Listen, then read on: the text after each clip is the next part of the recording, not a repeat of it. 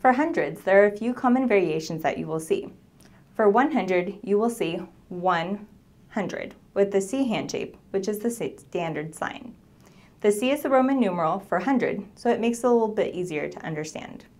Another common variation is the 1 scrunching in. So 100 or 100. For 200, you will see the sign 2C for 200.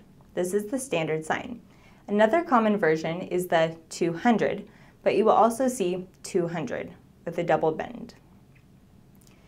For 300, you will see 3C as the standard sign.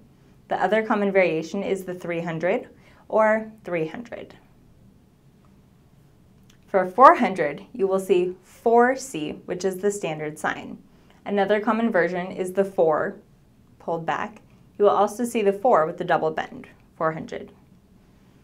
For 500, you will see 5C, which is the standard sign. Another common variation is the 5C, as well as 5C, 500. For 600 through 900, it will only be the number with the standard hundred sign. 600, 700, 800, 900. When signing thousands, you will sign the number and then sign the sign 1,000, as in 1,000, 2,000, etc. When signing millions, you will sign the number and then the sign million, million.